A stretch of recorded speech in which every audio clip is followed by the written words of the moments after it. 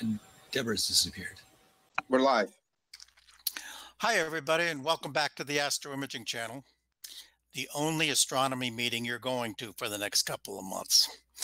Hope everybody's doing fine. We were talking in the room here earlier, and well, we have lots of things to say about it and stuff like that. We're all fine and dandy and hanging in there, so I hope you are too. Put your Purell away, take off your surgical masks. You should be safe, particularly if you've got Norton. That should keep you clean up all those viruses. Tonight, Agapios is back, and he's going to be telling us about planetary imaging. You might remember a couple of weeks ago, he was here and he had a heck of a presentation prepared for us and started telling us about it and had so many good things to tell us. We asked him if he could come back again today and tell us the rest of it. And so if you've got any questions about a couple of weeks ago, it was program where Agapios told us about how to acquire images. You can find, Tolga is putting a website link. You can find that show in the website from YouTube, and you can go back and look at all that stuff. And if you have any questions, be sure for left over from that presentation, be sure to type them in to the comment section on YouTube, and Eric and Tolga and Terry will get them all back to Agapios so he can answer things. But tonight he's going to be telling us about the later part of that where he goes into processing and stuff. One of the things he talked about, excuse me, and it's just a cough. It's just a cough. Got to get the Purell out. One of the things he talked about during that was how he collimates using yeah. Anyway, Frank is going to be here. We talked to Frank, and he's going to be coming in and tell us all about that and how it works. And we're real excited about that. He's going to be here on the 29th of March. And next week, Deborah Sarabolo is going to be coming to us. Deborah is coming to us all the way from Canada, and her she's going to be talking about kind of her progress through astroimaging. She was really into astroimaging a decade or so ago and did a lot of stuff. And then, you know, life caught up with her and she had to do this and had to do that and stuff like that. Now she's back into it. And she's, you know, it's a different world, she says. She says she's learned a lot of stuff about how people do things now. And she's going to tell us about, she's going to tell us about astroimaging 10 years after. You know, how things have changed, how things have been updated, what she's learned about, how much better she can do things now and all that kind of stuff. So she's going to be here on the she's going to be here the 22nd. Frank's going to be here on the 29th. And then our big show on April 5th was NEAF. We had a time off. And then the week after that, on April 12th, we were going to talk about all the things we found at NEAF. Except we can't do that because, well, you know, because of the virus thing. So we can't really talk about that. So we have to get some alternative programs for you. And again, I mean, you guys got to believe it. We need presenters. You got nothing to do. You can't go anywhere. You can't have your meetings. You can't do anything. Make up some presentations. Tell us about your progress through astroimaging. Tell us about your favorite program. We haven't had a program on a whole lot of stuff that's in astroimaging. And you know what? Some people, when I ask them if they would give a program, they say, you know, we've already had a program on that. But every time we give a program, even on the same subject, we come up with new things to talk about. The presenter has a new take on something, or maybe he just explains it in just the right way that somebody else gets it and says, hey, that was a real good show. So please contact us here. You can find me on cloudy nights. You can get us on the website. Contact us and volunteer to do a presentation. Okay, that's enough of an introduction. I think we're ready to go. Agapios, you out there? You ready to take over? Absolutely. Okay, go for it. Okay, let me just share my screen again.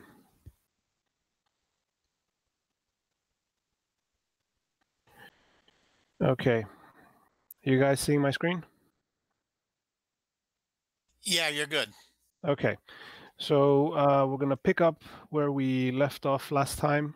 We talked about how I acquire images.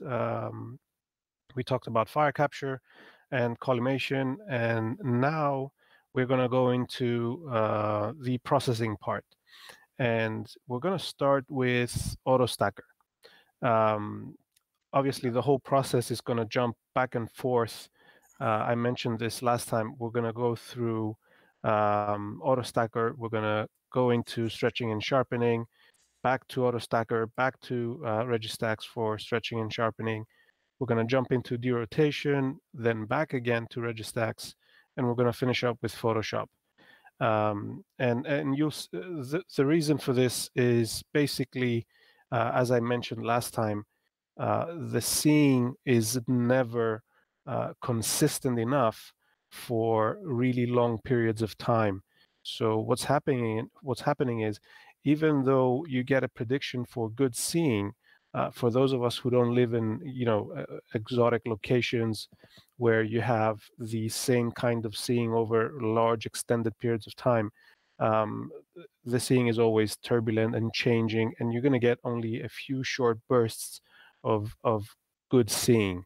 And with the process that I mentioned last time, acquiring large strings of data, what we're going to do is we're going to isolate those small periods of better seeing.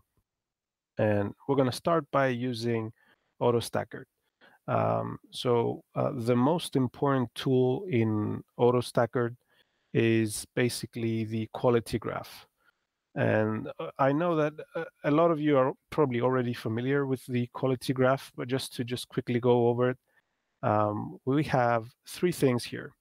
We have the grid in the background with this purple color. We have the wavy pattern, and we have the curve. So what's happening with AutoStacker is essentially the grid is the time frame from the left side to the right.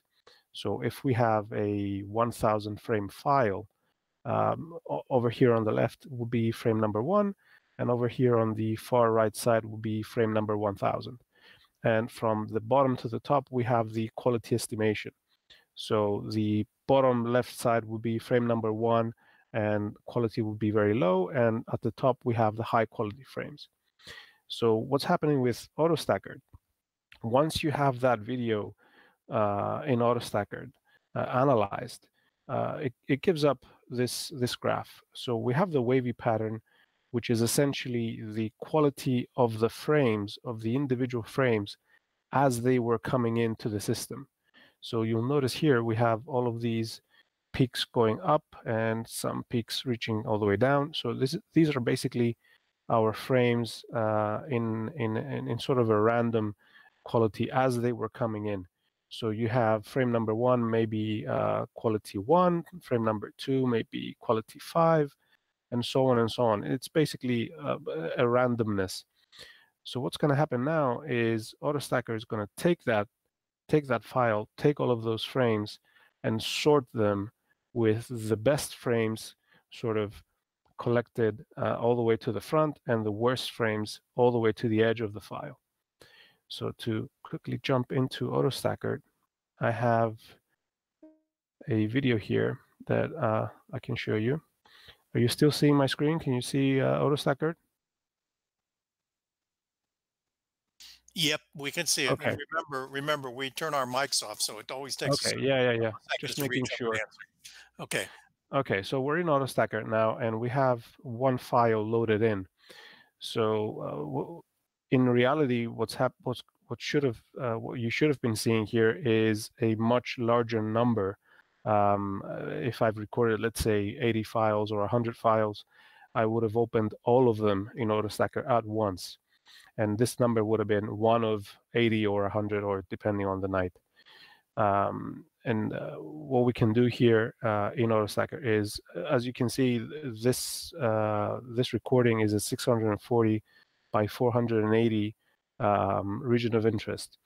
And because at this point, I'm not interested in any satellites or anything. All I want to know is the quality of my individual videos what I can do here is I can further crop down the file. I can use these controls here to further crop down the video, and it will speed up the alignment and stacking process. Obviously, if you're dealing with just one video, that may not be so important, but if you have 100 in batch mode, you want to save your resources.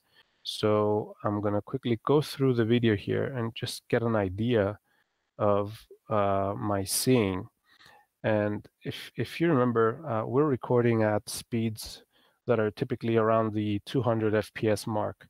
So even when you're there looking at your screen, the feedback that you're getting is maybe 200 frames per second. So especially when the seeing is not so good, you may not be able to tell that you have good frames coming in because the playback is so fast. So I'm just quickly going through the file here just to see what's happening. And it looks like there's some good frames in there. So what I'm going to do is I'm going to let AutoStacker go through it, analyze it, and see what we come back with. And this shouldn't really take long, just a few more seconds.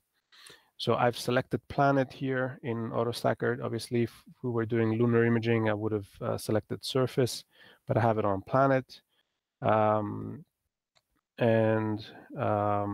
We also have an option here to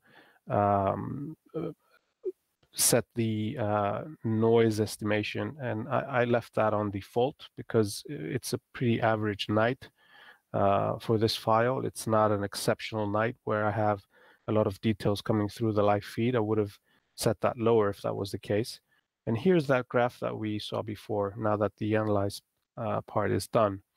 So at this point, I can see that, let me just quickly remind you that on the left side, we have the first frames, and on the right side, we have the last frames in the wavy graph. Yeah. Some people on YouTube are requesting if you can zoom in your screen, like use Windows magnifier, so they can see some of the smaller areas. Yeah, let's see if we can do that. Okay. Is that better? Yeah, thank you. Okay. Okay. So here's the graph for this video that we've just loaded in AutoStacker. And we can see if we focus on the wavy pattern, everything is random. There's some good frames followed by some bad frames, by some really bad frames, then some better frames. And now that we've analyzed it, AutoStacker is giving us this green curve. So the midpoint of the height, if we look at the grid, is basically the 50% mark, where the quality is at the 50% level of the total of the video. So I can see here that most of my video has frames that are better than the 50% mark of the total. So what I'm going to choose here is, let me just remind everybody that at this stage, we have all the videos loaded in. I'm just not showing you this here on this window. But what I'm going to do at this point is, having loaded all of my files in and having gone through the analyze process, I'm going to go with a 50% frame percentage so that I can stack all of those videos with the same percentage and then go into Registacks. So that's what I would do at this point. Just select 50% and come over here and set my alignment points for the stacking process. So for my setup, remember I'm using a C9.25 Schmidt-Cassegrain and an ASI 224 camera with a ×2 Barlow lens. So for my resolution, I like to use alignment points that are somewhere around the 70 to 80 size, and I like to place them in places where there's obvious contrast. So that would look like something like that, essentially, just placing my alignment points along the main belts for Jupiter, giving them good overlap, avoiding the edges of the planet, and just giving, you know, a good overall coverage with overlapping alignment points, maybe a few here at the top and over here. And remember, this is just the general reconnaissance stage where we're sort of aligning all of the videos that we got just to see where in that large extended period of time we got those better moments of seeing. So I'm just going to go to stack, and I'm going to let AutoStacker do its thing. Now, if I had 100 files here, this would take a good amount of time. I think for my system, I can go through about 100 videos in maybe just short of an hour, something like that. But obviously, we're not going to do this now. So I'm going to have to close Magnifier now. And let's assume that we've completed this stage in AutoStacker, and we've gone through all the videos. What we can do at this stage is go into Registacks and begin going through all of those videos that we stacked. And just go back to my presentation here.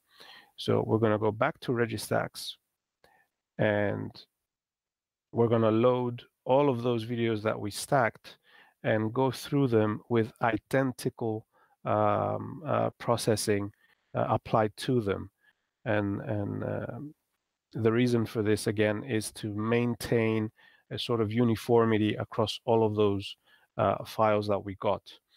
So the process in Registacks is basically just sharpening with the wavelet tool using a scheme, and just simple RGB balancing and stretching and nothing further than that at this point.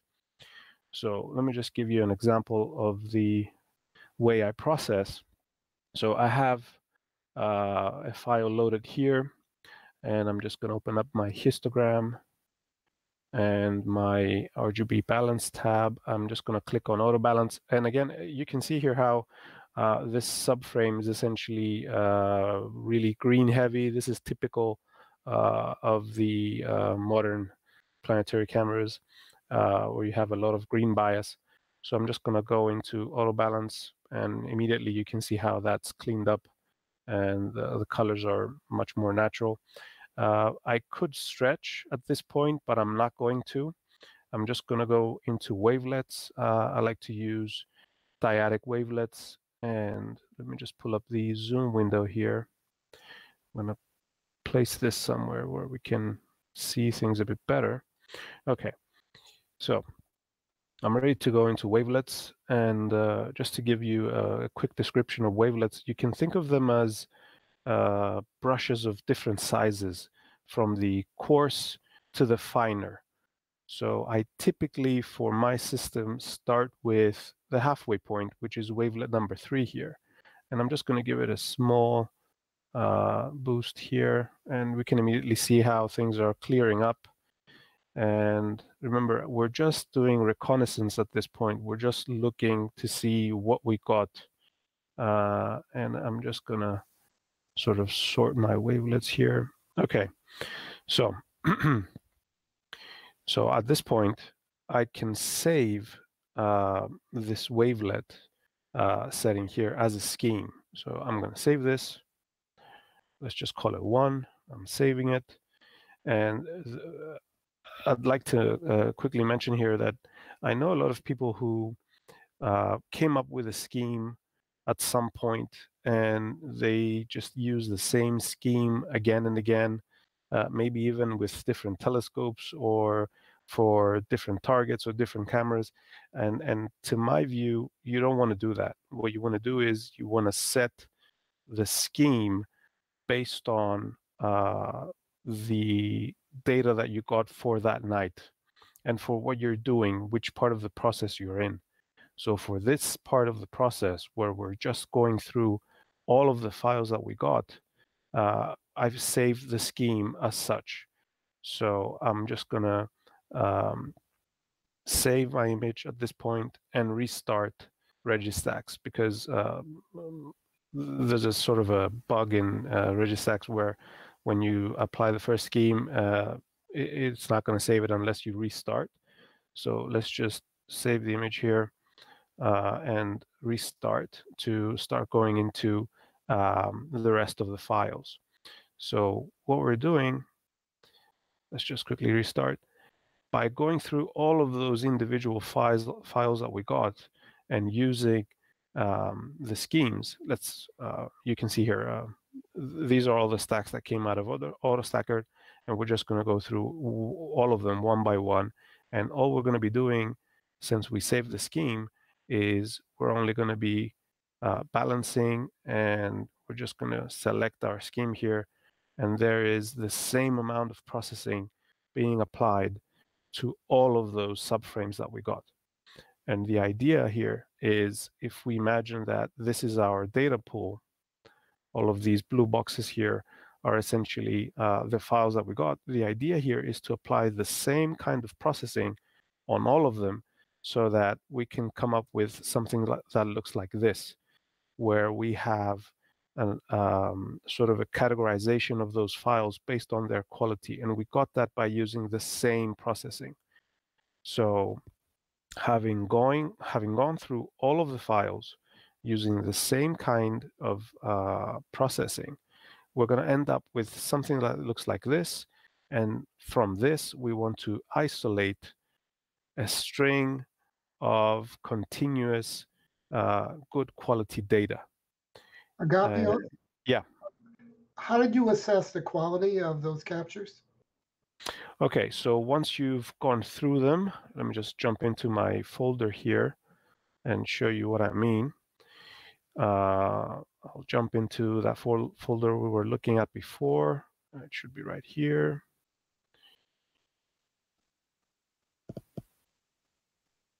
Oh, sorry. Should be in here.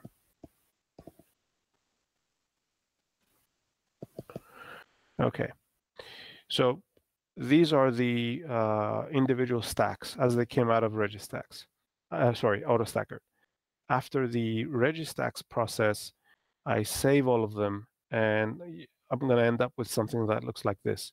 So what I'm going to do is I'm going to open them up and then just browse through them one by one. And I typically I just write down on a piece of paper which ones look sharper, which ones are the better ones. And I'm just flicking through them at this point. Let me just zoom in a bit easier. Okay, so I'm just flicking through them, and I'm writing down on a piece of paper which ones look better. And once I have isolated a group of better files, I select those files, and this is where we're going to start jumping back and forth. I'm going to isolate those files, and then I'm going to go back to AutoStacker again and go through alignment and stacking again on those files, but I'm going to use stricter stacking criteria. I'm not going to stack 50%. I'm going to stack maybe 20% or 10%, depending on the quality graph that I'm going to get from those files, again, from those better files. So after I've stacked those better files again, I'm going to reassess them in Registax one more time. I'm going to apply a different scheme, because now the signal to noise ratio is different. Before we had a 50% stack, so wavelets behave differently. Now I have a stricter percentage of stacks, maybe 10%. So if I use the same wavelet scheme, the images are going to come up, too sharp or too contrasty, or even they're not going to look as good as they should look. So I'm going to use a different scheme for that smaller group of files. And that's why I said before that you shouldn't stick to one scheme and just use the same scheme again and again. You want to adapt the scheme to what you're doing. So going through those better files in Registax again, we're going to redo stretching and sharpening. and we're going to end up with a small group of files where we are ready to take those files and jump into WinJupos and do derotation. So just to quickly sum up what we've done so far, we've acquired the data, we've acquired a large string of data using the fire capture auto run method, and we've evaluated that large group of data, and using the scheme function in Registax, we were able to isolate a smaller string of good quality data, which we then aligned and stacked, processed in Registax, and we're ready now to take these files, this group of files, and combine them in WinJupos in a process called derotation. So let's just quickly jump into WinJupos. I have it running here. So WinJupos is essentially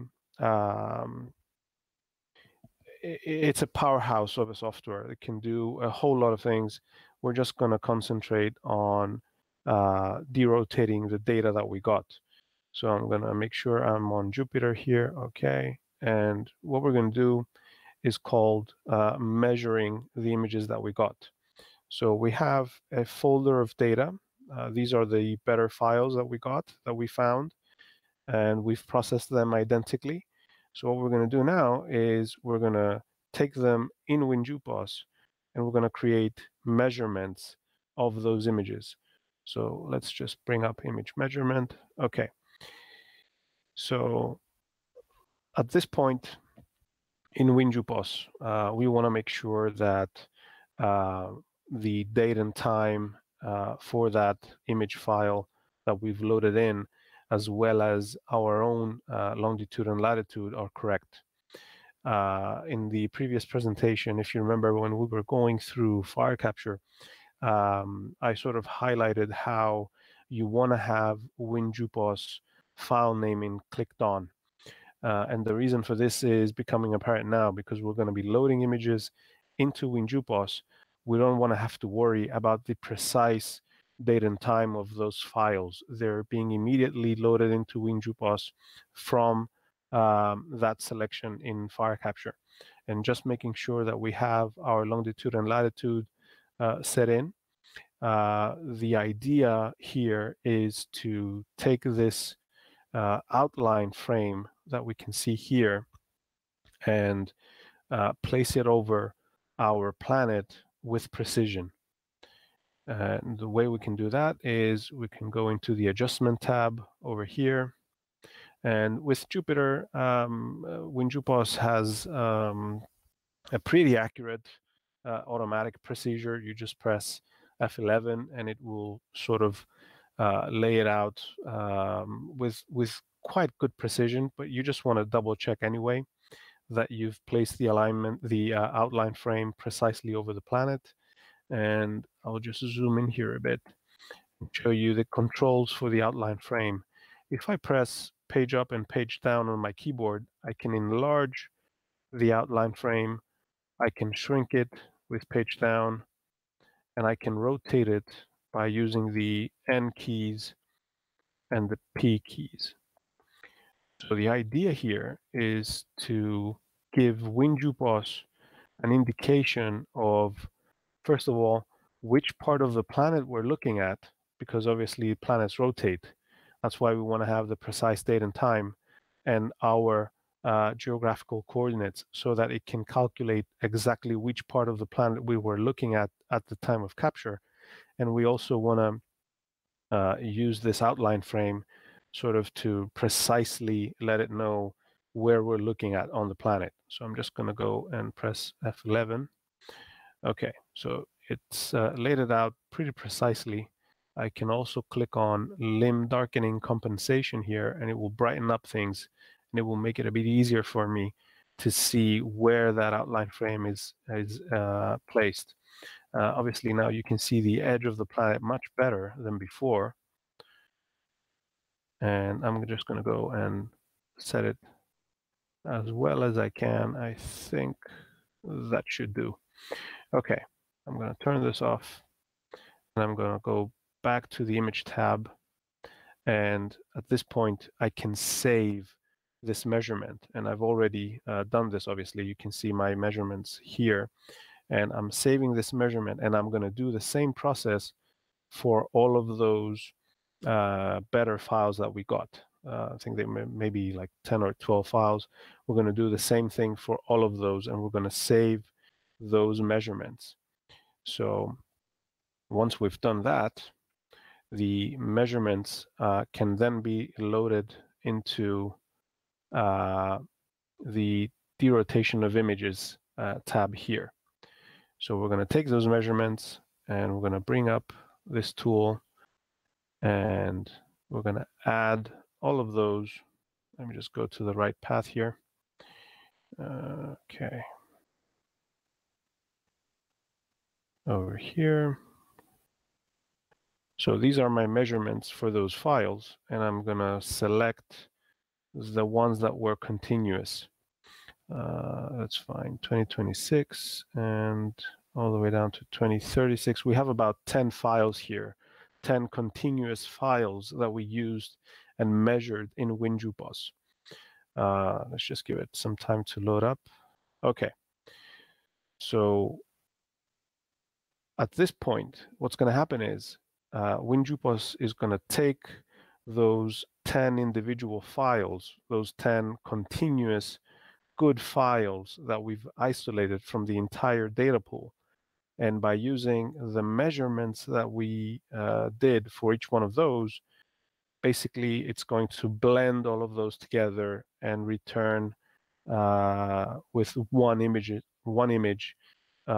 made from all of those 10 images. So it's going to stack them in a way, but it's going to account for the rotation of the planet that happened between those individual files. So let's just make sure everything is loaded up. Okay, so we have the 10 files here. And at this point, I'm going to press compile, and it's going to return with a combined result of those files. So the idea is, again, going through all of those files that we got. We've aligned them, we've stacked them, we've processed them individually, identically in Registax, and we've isolated that group of files, those individual minute-long files. And in WinJupos, we're able to combine all of those files and come back with a single file containing the data from all of those good files with a much higher signal-to-noise ratio. So the completed image can then be loaded back into Registax one last time, and in Registax we can sort of push the wavelets a bit further. Let me just load a finished one and see if we can.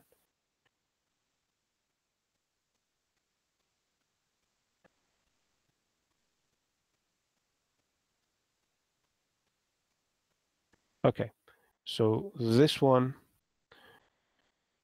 here is essentially, see how it picked up on the wavelet scheme I had opened before, and because the signal to noise ratio is different, it's just returned with a really aggressive and overstretched view of Jupiter. I don't want that. We're going to reset that, and we are going to apply a different set of wavelets for this stack of images.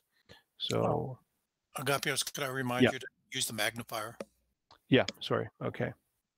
Let's just bring that up. Oh, actually, I think in Registax we can do it from here. Okay. It's the magnifier of the values you've got over there too. Can you see it? Yeah. We can magnify the image, but we also need to see the values. Yeah. Okay. Let's just pull up the magnifier. Okay. All right.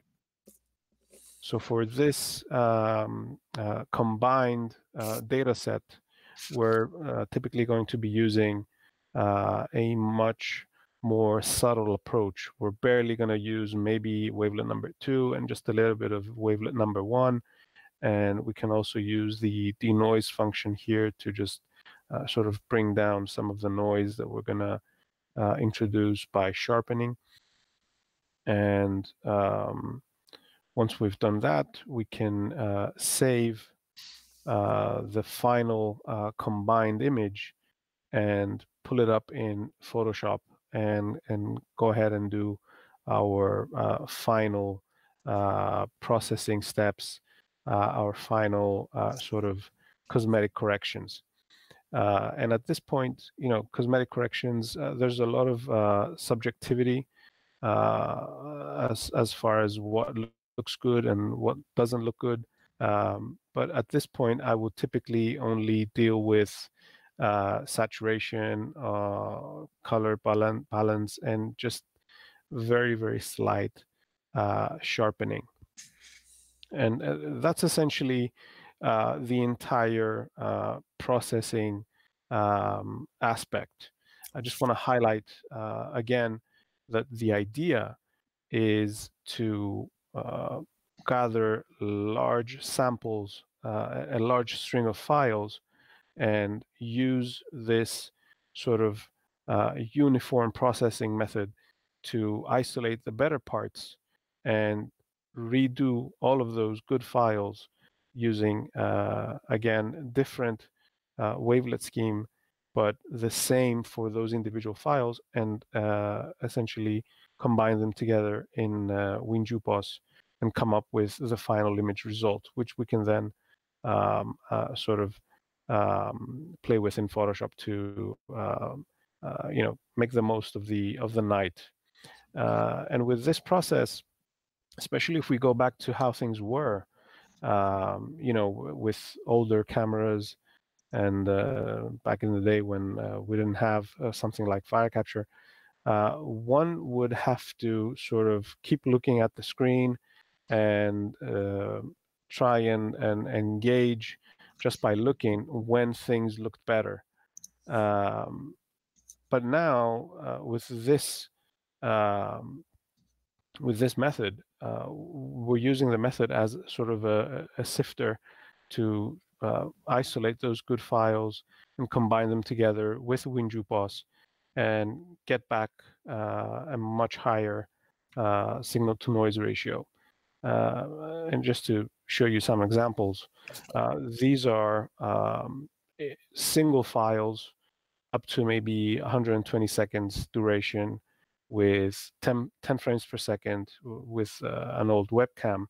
And this is pretty much the maximum sort of quality and resolution that I could get from the C925. But with using this method, without changing the telescope, just by using a different method and a faster camera, the quality and the detail and the resolution sort of shot up many, many levels. And just to show you a few other examples, this is a 10-minute string of data processed with this method. This is another set of data, and these are up to 20-minute total strings of data. And let me remind you that I currently have the major planets in low elevations. This was 2018, as many of you do as well. In 2018 here, I had Jupiter for these images at a maximum altitude of 38 degrees. And still, I've been able to get a good amount of detail coming through. Again, using the ASI 224 camera and the atmospheric dispersion corrector that we talked about in the previous presentation. And of course, Jupiter is, really dynamic. There's all kinds of things happening on Jupiter all the time. You have the moons coming in and out of view. Here you can see some details coming through on the moons. This is Ganymede and Callisto, and you can see albedo features coming through on both of them. A wealth of detail on the planet, the Great Red Spot.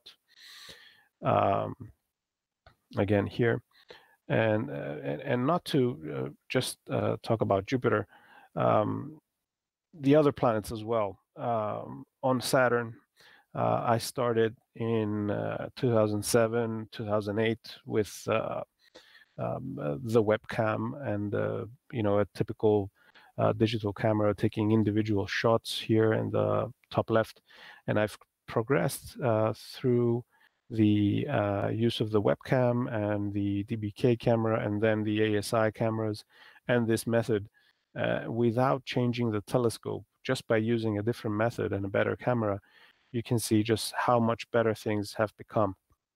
And Saturn is not easy. For me, I find that Saturn is probably the most challenging of the planets. Obviously, it's much dimmer than the rest of the planets, of the major planets at least. And I find that even when I have good seeing, Saturn is just always much more challenging to process as well, not just for capturing good images. With Mars, you can see the progression here from 2005 to 2018. Again, these are all with the C925. The webcam images are here on the left, and the ASI images here on the right. Mars, a very dynamic world as well. The last apparition, we had the global dust storm that obscured all of the planet just as it was coming into opposition. And just before here on the second frame, just before the dust storm occurred, I was able to get some really good images, some really good data from Mars. I think it was maybe 14 arc seconds in diameter for this view over here, and obviously the opposition day at 24 arc seconds, where you can see a wealth of detail coming through. We have the ice caps, we have some remaining dust in the atmosphere, and just a lot of details. And these are all again with the C925. Apart from the major planets, I've also attempted Uranus, and I've used a 610 nanometer red filter here on the C925 without the dispersion corrector, because Uranus was much, much higher. So these are, if I remember correctly, yeah, okay. So these are 1 hour data. So these are continuous files for a total duration of 1 hour, aligned, stacked, and combined in WinJupos. And I mean, Uranus is a tiny world in the telescope, maybe 3.5 arc seconds, somewhere there, but still you can see some detail coming through. And at this point, I'm just getting ready to go into Venus imaging. I've just put together a sort of a poor man's UVenus filter by using a typical number 47 violet and a BG39 filter double stacked, and I'm going to use these on Venus, hopefully soon in this apparition. Venus is probably the only major planet that I haven't really explored in detail. I've only done some RGB work on Venus, and I'm just getting ready to go into attempting by using this filter to maybe see if I can get some cloud details coming through. I've also done some lunar work with the 925, not obviously not using the method that we described. These are just individual, I think maybe 3 or 4 minute files. And again, the 9 to 5, even though it's hailed as a really good planetary imaging telescope, it can also work for other things. Obviously here you can see some lunar results that I did, and even though there's some field curvature that it becomes apparent in large fields, such as when you're doing the moon, I've still been able to get some pretty good data. And you can see here in Plato, we have some craterlets coming through, and another shot here of Clavius with some good quality. And these were done with the 610 nanometer red filter as well on the ASI 224. So essentially, taking images like this is great. It's a fantastic hobby, as we all know. We're taking pretty pictures, but when it comes to planetary imaging, these images can have some scientific value as well. There's a lot of professional amateur collaborations going on, and just to highlight a few. Agapio, yeah. before you get into that, there are a couple of questions. Oh yeah, go ahead.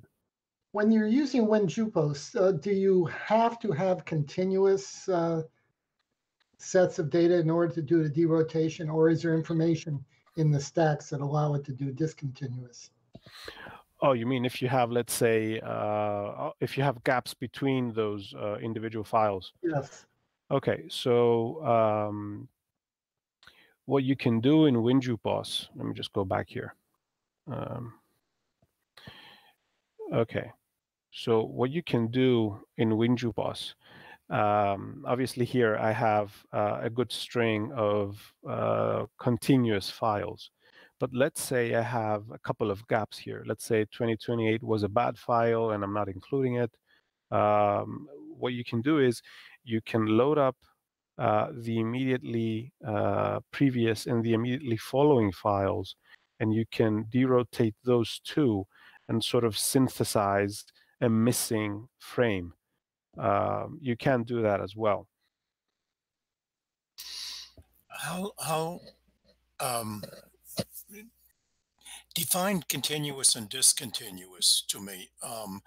Continuous means that each of those files that you've got there are 1 minute long, right? Yeah. With 200 frames per second. Yeah. So there's 1,200 frames in each of those files, and so you processed them all out and stuff like that. When you say continuous, you mean that one was taken right after the other? Yes. Okay. I couldn't come back from tomorrow's pictures and tomorrow's picture of Jupiter and put it in that stack and have it derotate. Okay, so with a planet like Jupiter, what you can expect to see is, I mean, as we know, Jupiter has a really quick rotation and it has 3 different systems of longitude. So what's happening with a world like Jupiter is today's picture is going to be different to tomorrow's picture. There's things happening on the planets. They're not static targets. Mm-hmm. So you couldn't really do that. Okay, good. Yeah, that's. I didn't know where that question was coming from, and I just wanted Let to me just show you to that end. Let me just show you. How long do we have to collect data before WinJupos really can't handle it? I've gone up to 20-minute files. Let me just quickly show you something in response to what we were talking before. 20-minute, 1-minute files or 20-minute files? You can do both. Oh. You can shoot a continuous 20-minute file, or you can shoot strings of files like the ones I've shown you. But let me just show you an example of what we were talking about before. where is it? Okay. So this is a collaboration with a French fellow. We were using the same setup, and we took images of Jupiter in October 31st, November 10, and November 17. And these are pretty much focused on roughly the same longitude. And you can see how different Jupiter looks between those days.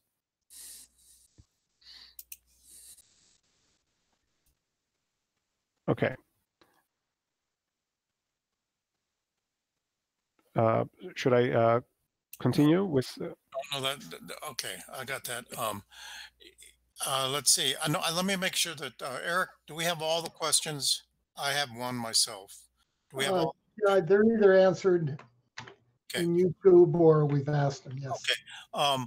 All of the software that you've talked about, except Photoshop, is open source, is free programming. Yeah, right? yeah. Everything is freeware except for Photoshop. And please remind us what kind of Barlow you're using. So I'm still using my old Celestron Ultima. This one, it's an apochromatic Barlow ×2. I've also occasionally used PowerMates and stuff like that, but I sort of always go back to this one. But you can have great results with any apochromatic Barlow lens. Okay, cool. Thanks. Okay, well, why don't you continue with your presentation if you have any more you want to tell us. So to finish up, there's a few professional amateur collaborations going on, and you can participate with your images. There's the JunoCam project from NASA, where you can just submit your images, and they can be used to sort of judge where interesting things are happening on Jupiter, so that they can point the JunoCam spacecraft and take better images. There's the impact flash detection project going on, which essentially is looking for comet or asteroid impacts on the major planets. You can use it for Jupiter and Saturn at this time. And you know, we've all heard of people such as Anthony Wesley and whatnot. These are people who are really frequently imaging, and they were able to catch comet or asteroid impacts on the planets. And you can use the software to basically go through your files. You can do it either in real time as you're recording, or you can do it after you've finished collecting your files, and it will go through your videos, and it will scan for bright flashes, and it's going to basically alert you to the point in time where you have a potential flash, and it will generate a report, and you can send it to the program coordinator, and hopefully you'll be a impact discoverer. And you can also submit to places like the British Astronomical Association or the Association of Lunar and Planetary Observers, and have your images evaluated for potential scientific use. And that's something that pretty much anybody can do, especially with today's equipment. We're all getting pretty good data that can be scientifically useful. So I highly recommend that you look into that. So that's pretty much it. Thank you for your time. If there's any questions. Thank you for your time, because you put a lot of effort into that, and I really appreciate it. And I want to remind everybody that Agapios volunteered to do that. We asked people, and Eric asked one night, and the next day we got a message from Agapios saying, "Hey, you know, I heard you. I'll volunteer." So we really appreciate that extra effort. That's what keeps the Astro Imaging channel going. So please get something in here. Eric, how are we doing on other questions? Anything else going over on YouTube? Nothing's come up in the last few minutes. Okay. Well, then I think we're going to be calling it a night. And go back to our regular watching the virus, I guess, or whatever we do nowadays. Everybody's under the weather, meaning seems like the United States, at least, has a lot of clouds over it right now. So at any rate, thank you very much, Agapios, for being here. We'll see you all next week. Deborah's coming next week, right? Deborah Sarabola is going to tell us about some of the changes she's seen in imaging over the years, and she's going to be telling us that. The week after that, Frank will be telling us about MetaGuide, and the week after that, one of you will be volunteering to have a program for us. So we really appreciate it. Thank you all. Tolga, take us out. Good night, everybody. Did you say we're out, Tolga? Nope. Okay. Agapios?